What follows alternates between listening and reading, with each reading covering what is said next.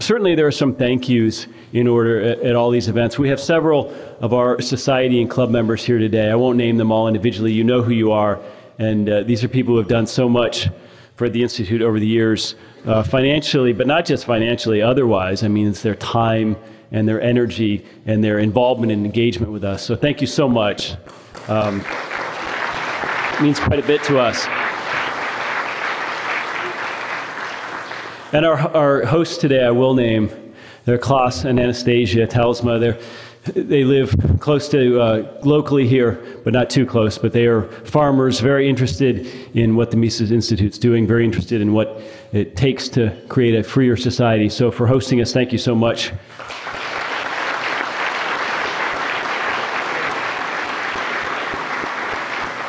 And when I say farmers, I mean, at least in part, dairy farmers. Right, so there's recalcitrant beasts from whom they must wrest a living every day. So thank you so much for having us today. And it's been a great venue. I must say, this is our third trip to Texas this year. So Texas is a great state for us, so thank you. Our first afternoon speaker needs little introduction, I'm sure, for most of you, Tom Woods. Do we have some of Tom Woods' show viewers, listeners here in the audience tonight? Show of hands. Wow. Welcome to all of you. This is a heavy Tom Woods crowd. You know all about his achievements, academic and otherwise, the books he's written. So instead, I'll just tout his latest venture, which is a joint effort with Bob Murphy, also an economist, in a new website and a new podcast called Contra Krugman. They're going to be doing, I believe, weekly podcasts, which are basically debunking Mr. Krugman, who writes a pop political blog for the New York Times called Conscience of a Liberal. So ContraKrugman.com is the website you need to check out. And Tom is our afternoon speaker. Tom?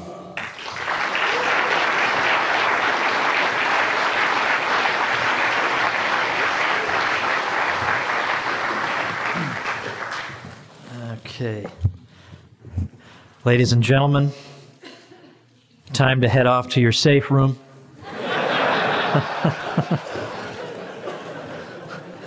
Don't say I didn't warn you.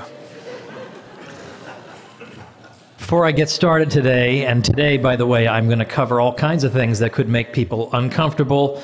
I'm going to talk about the so-called gender wage gap and argue that there really isn't one. I'm going to talk about all kinds of differences between all kinds of people and all kinds of groups, so fasten your seatbelts. But before I do that, I'd like to urge you to see these devices that you have, and we haven't hectored you about taking them out and turning them off. I'm actually going to hector you about taking them out and turning them on. Turn this on now, not just so you can tweet things about what I'm saying, but primarily because I'm going to give you a free book right now. It's called Bernie Sanders is Wrong. And it will be, this is a real book, it's a real ebook, it's about 150 pages, and it covers inequality, trade, renewable energy, should we be like Sweden, all these sorts of arguments that you hear, it's all in there. And I'm giving it to you because it'll actually be helpful for one of the topics I'm discussing today. So the way you get this book for free is simply to, and it comes in 3 formats. If you like Kindle, they'll give it to you that way. If you like PDF, EPUB, just text the name Bernie to the number 33444. So that's 33444. Text the name Bernie, and you will get the book, Bernie Sanders is Wrong. Amazing what technology makes possible. All right. I'll tell you in a minute what topic from there is going to be helpful for us this afternoon. What I want to talk about today is the narrative of oppression that underlies the whole political correctness movement. And this narrative holds certain things to be true to the point that you're not allowed to question them. Questioning them is not even considered to be a legitimate point of view, and if you should be so foolish as to question them, you will not be refuted. You will simply be hounded out of society. And we all know what I'm talking about. If you make some of the claims that I'll be making here today, you will not be met with a careful, sober, scholarly refutation. Instead, you will be hectored and called names, and your motives will be impugned. In a way, it is reminiscent of Marxism in that Marx would often say that an opponent of his was obviously simply a pawn of the bourgeois class. It was not necessary so much to refute this person. What we needed to do was unmask his class background, because then we would know that that colored all of his thinking. This man belongs to the bourgeois class. Well, likewise, it is sufficient to say, well, so-and-so is a white man. Of course he will say these things. Now, if it so happens that it's a white woman saying these things, or a black woman, or a Hispanic man, or whatever, well, those people are not even human from the point of view of the political correctness movement. They cannot conceive of why people would want to participate in their own oppression, which is the only way they can account for why people might disagree with their conclusions. The primary narrative, of course, as Tom DiLorenzo indicated, is that there is an express and oftentimes implicit oppression, a campaign of oppression against all groups other than white men throughout society. And coupled with this narrative of oppression is an expectation that in the absence of this oppression, we would have equality of economic outcomes in terms of job opportunities and incomes. And if this equality of outcome is not present, then there must be a sinister reason. There must be a deliberate attempt to bring about unequal outcomes somewhere. And what follows from this, and this is why the Mises Institute would have a particular interest in this, is that state policies to rectify the imbalances are thereby proposed. We need state policies to overturn this outcome, to reverse this outcome, to minimize these differences, and so on. So it's not just that we're dealing with toxic and irrational ideas. These are ideas that obviously lend themselves to government intervention. We need government intervention to reverse all these outcomes that we're told are unnatural and would not occur spontaneously. But the presumption that we would have equal outcomes for all groups is based in an extremely, well, I don't know how to say this here, a childish, juvenile, let's say, an approach to society that is so simplistic as to be juvenile. Because the different racial and ethnic groups in the United States differ in all sorts of ways that are completely benign. They differ in average age, for example.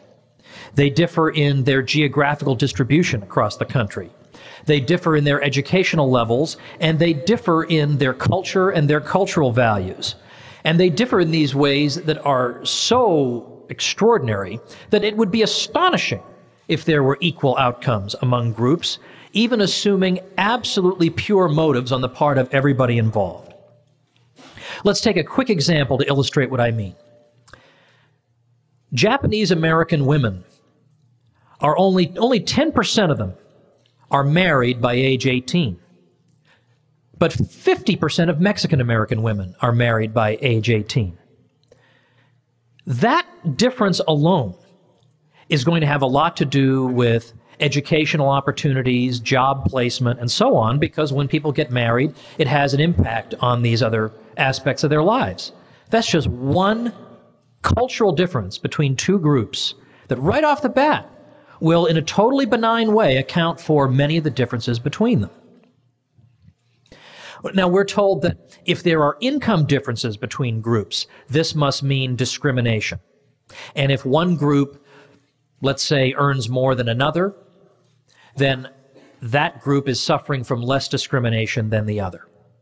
And then a group above them is suffering from still less discrimination.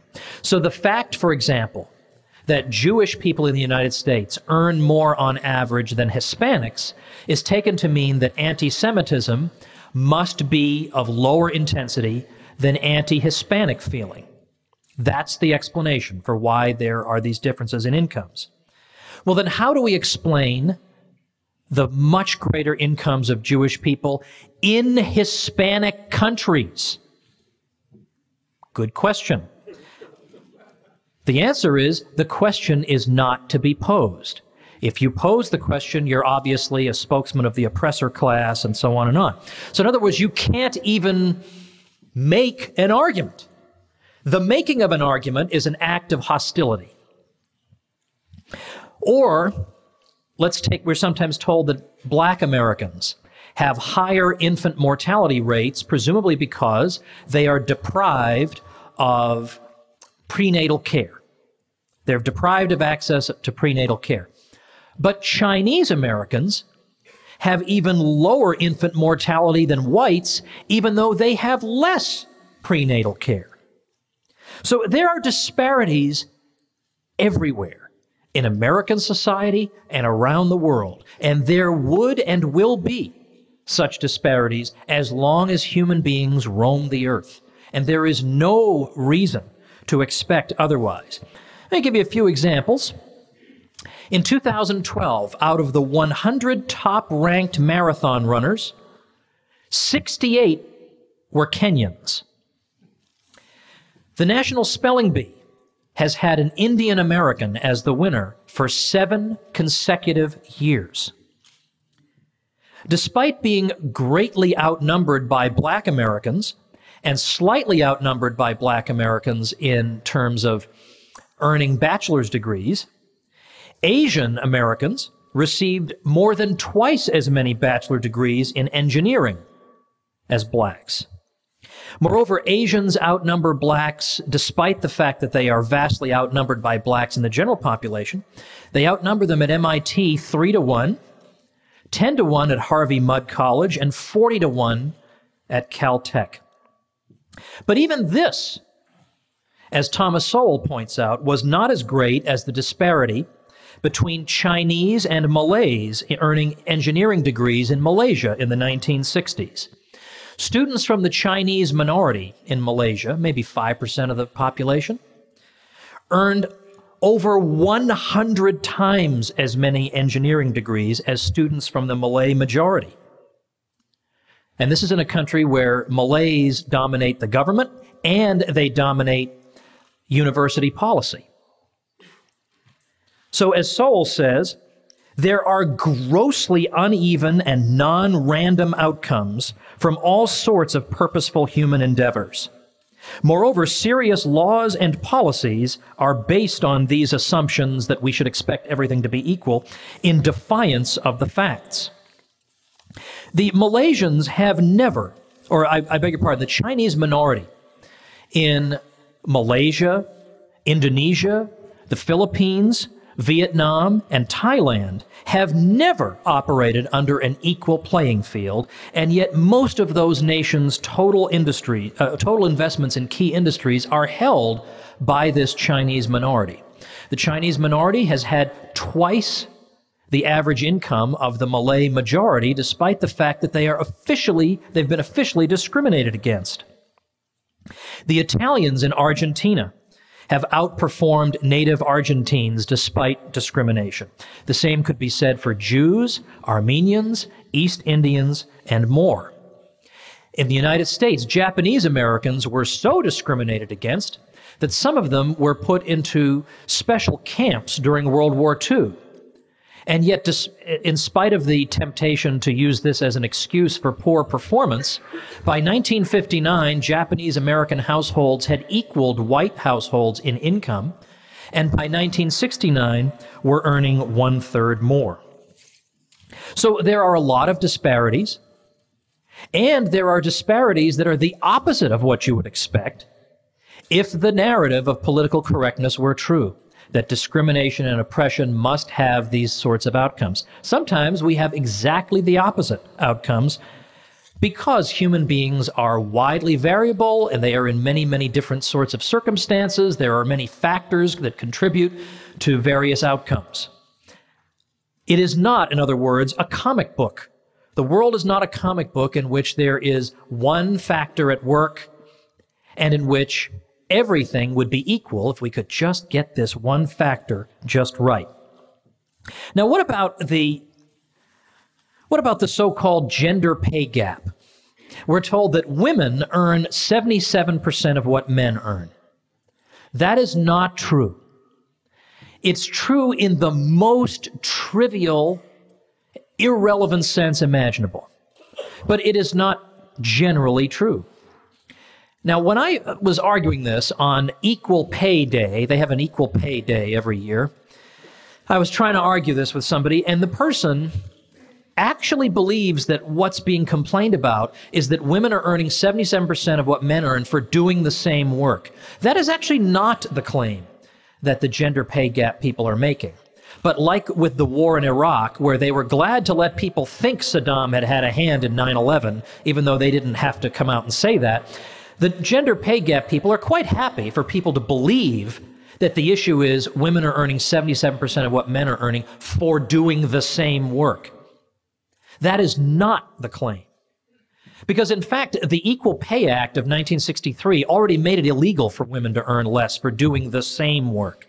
That's not the issue. What they're saying is that if you add up all the hours that women work in all different occupations, and you add up all the hours that men work, and you divide the one into the other, the answer is 77%. So you might ask yourself, well, what kind of jobs do they have? Might that have a little to do with the difference? Do they have different kinds of jobs in general? What are their degrees in? Are women getting degrees in engineering more often than men, or are they getting degrees in education more often than men? Which one pays better? How many hours are they working? Can you believe that's not factored in? That's not even factored in. They say, well, we're dealing with full-time workers. That's an equivocation. Full-time, according to the Bureau of Labor Statistics, means you work in the vicinity of 40 to 41 hours plus. Or no, I beg your pardon, it's 35 hours now. They now say 35 hours plus means you're working full-time. Well, let's disaggregate those statistics. Let's see how many of those people are working just 35 to 39 hours. 12% of women are working 35 to 39 hours per week. And 5% of men are working 35 to 39. How many are working 41 hours plus? 26% of men are working 41 hours plus. Only 14% of women are working 41 hours plus. So when you factor in the number of hours worked, the so-called 23% pay gap drops immediately to 12%. Just with that one adjustment. Now, how could they not know that, right? That's an obvious lie. Are they that pathetic and uninformed they don't even know the difference in hours worked? They're going to make a big federal case out of this whole thing, and they're not even measuring hours worked? No, I don't believe that. They're obviously lying because they don't care about the facts. They honestly do not care. I remember when I was in academia, year after year, I would say, gosh, I mean, I've got all the facts and statistics here. What do they care? What they care about is power. They don't care about these statistics. Now, what's interesting is, we still have a 12% pay gap to account for. But you know what institution in the United States, a very prominent institution, also has a 12% gender pay gap? The Obama White House. Now, they're going to go around and harass private employers all day long about having a 12% pay gap. So it was raised to Jay Carney, well, hey, I mean, you guys have a 12% pay gap. How do you account for that? And you know what the answer was? Well, you know, I mean, women have different jobs in the White House than men. You don't say. That's the point. All right, well, where's the 12% coming from? Again, there are many possible reasons. But one of them, of course, is the difference in effects on men and women of marriage and childbearing. If a woman expects to be out of the labor force for an extended period of time to raise a family, this automatically rules out certain high-paying occupations where your knowledge would be simply out of date by the time you returned. So there are some high-paying types of careers that are immediately ruled out. Moreover, there are other careers where there are a lot of people packing into them because they're so desirable from the point of view of a woman with children, like education or being a secretary, where you can make hours that are very friendly and family-friendly. So this is entirely benign. These are the ways people sort themselves out. And these particular jobs tend to have lower salaries. But this is not any sinister plot to keep women down. Obviously, if women were only earning 77% of what men earned, every business, you know how how razor-thin profit margins are these days, they would drop every man on the payroll in a second and hire women. I mean, to get a 23% advantage over your competitors? It's so funny how these same people spend all their time talking about how greedy the private sector is. And they don't stop to realize if they were that greedy and there really were a 23% pay gap, there'd be no male employees. They would all have been fired. Hello? So I cover this in that Bernie Sanders is Wrong book. So there's all these statistics and much more. Analyzing that is all in there.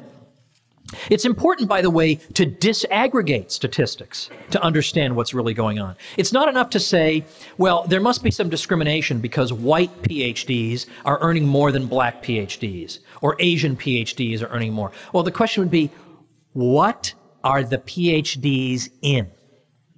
Are the PhDs in chemistry, in mathematics, and in engineering, as most of the Asian PhDs are, which these are very high-paying fields? Or at least 50% of black PhDs are in education, which is a notoriously low-paying field. Might this account for the disparity we're seeing? Wouldn't that be a better way to try to think about this than to assume there's a deliberate, hate-filled campaign against black PhDs in the United States? Why would that be your automatic default position, to assume the absolute worst of your fellow human beings? Educational differences can also account for later outcomes in life. And here we have an enormous amount of material that we can cover, so I'll keep it as limited as I can. There was a study in the late 1990s. It was the NAEP. I think it was the National Assessment of Educational Progress. Big thing, fully funded. And what it found, that after billions of dollars had been spent on busing programs and so on and on, they found that the average black student who was about to complete his senior year of high school was slightly lower in reading and U.S. history than the average white eighth grader, and was far below the average white eighth grader in math and geography. They saw that the progress between 1977 and 1999 among black students in science was they went from the 8th percentile to the 10th percentile. In the year 2001, they found that the math SAT, on the math SAT, the number of black students scoring 700 or above in the entire country was 700. Whereas Asians, vastly outnumbered by black students, had over 16,000 such students. It was found that even in the early years, beginning in kindergarten, there are disparities. So this is long before there could be other sorts of influences. So, for example, the National Center for Educational Statistics found that black students entering kindergarten were already disproportionately testing in the bottom quarter of students in reading, math, and general knowledge, that between 1/3 and 1/2 of black students were testing that low, but only 1/6 of whites. They also noted behavioral disparities requiring discipline, also evident at that early age. And this has sometimes been attributed to racist white teachers who just arbitrarily pick out the black students. But to the contrary, they found that black teachers are even tougher on the black students than the white ones are. This gap persists even when social class is accounted for. Yes, obviously people who are raised in a wealthier environment do better, but that's true of whites also. So the gap is still basically the same. It's only marginally different. And there was a study done of an affluent Cleveland suburb called Shaker Heights, Ohio. This is where the high school spends about 50% more than the national average. And the town's black residents are only slightly below the white residents in terms of education and income levels.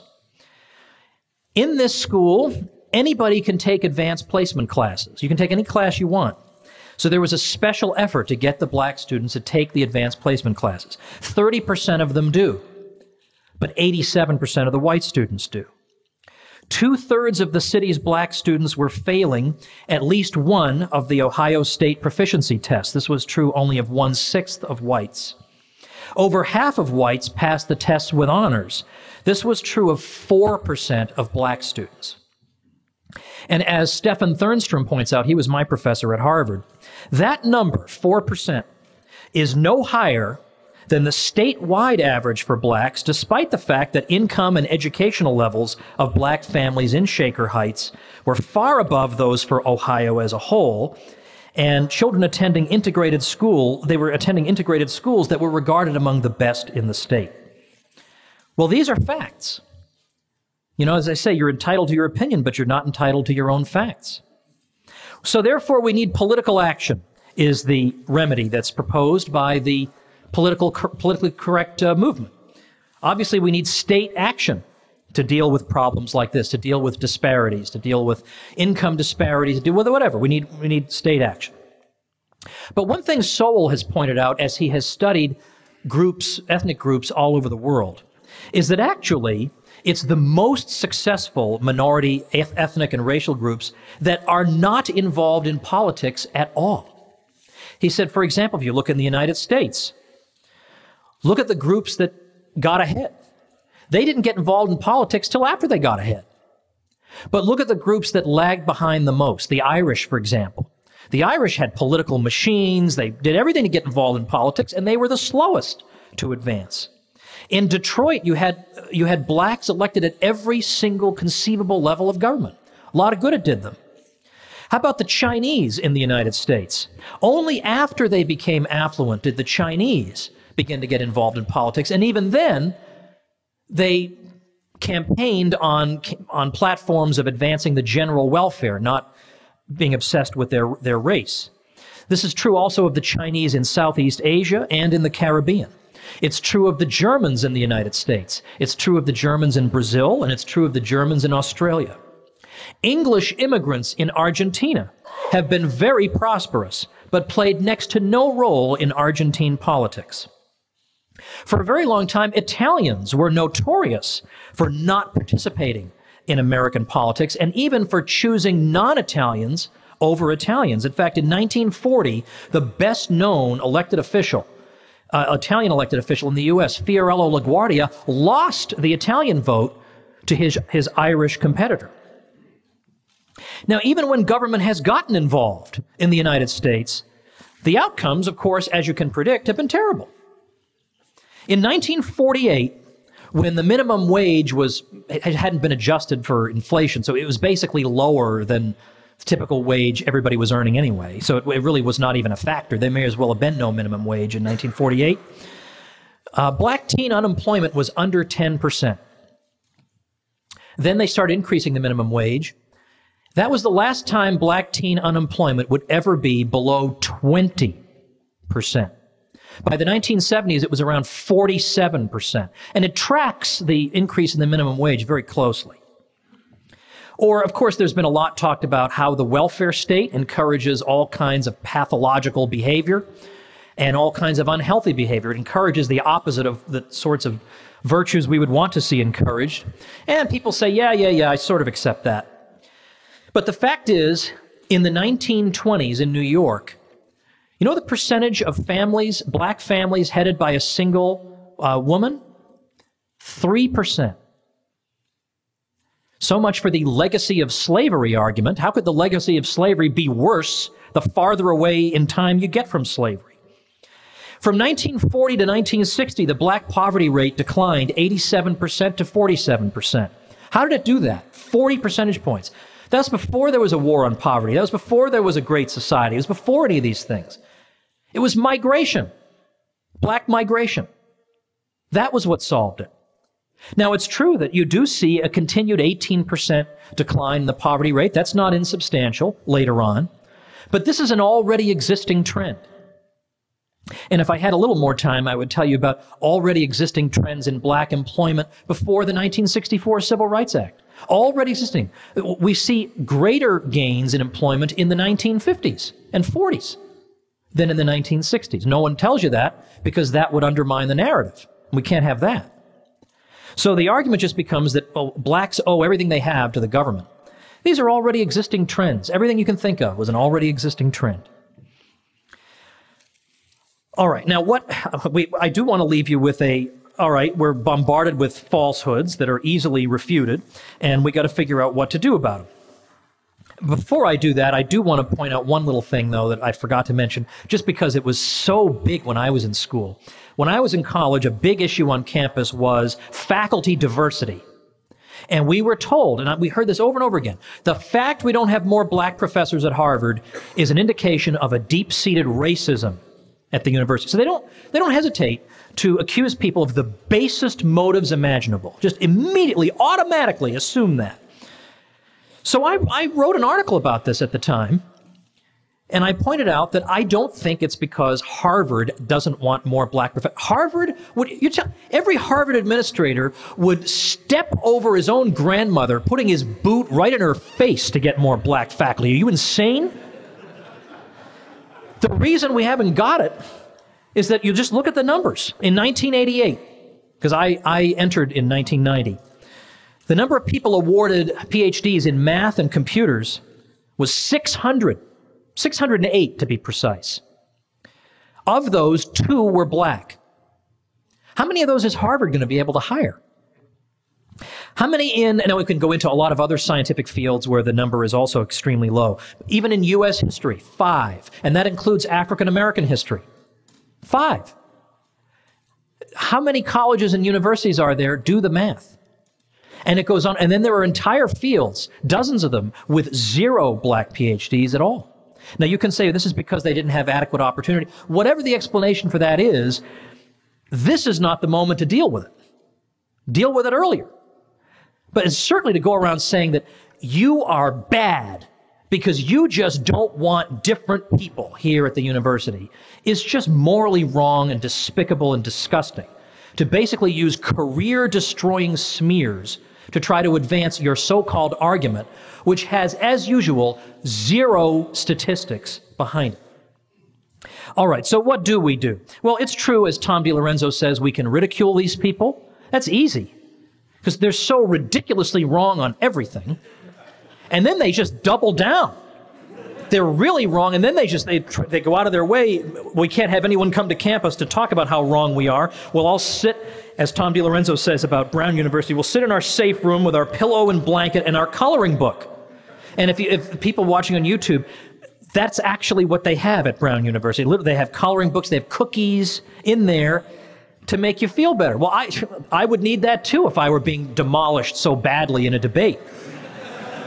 Give me my pillow and blanket.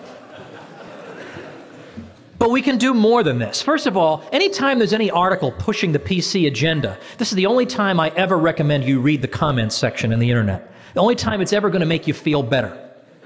No one's buying it. No one's buying it. They've been playing this tune for too long. But there are 2 other practical things, because I want to say, what are practical things we can do? One is, of course, a thing that I've had the chance to work on for a couple of years, and that's Ron Paul's homeschool program.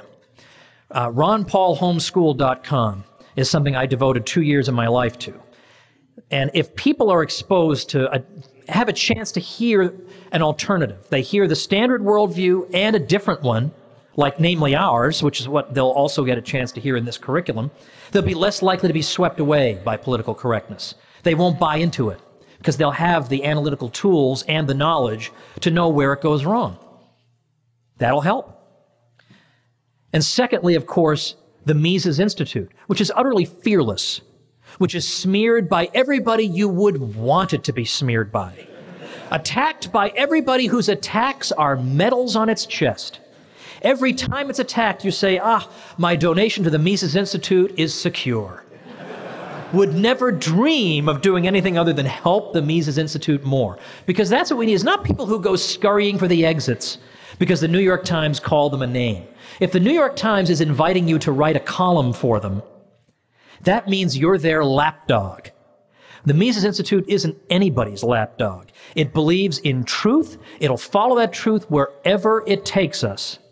And that's why I commend it to you so strongly, and I'm so proud to say that I've been connected with the Mises Institute as a student and now in my present career capacity for over 20 years, and I invite you to join me.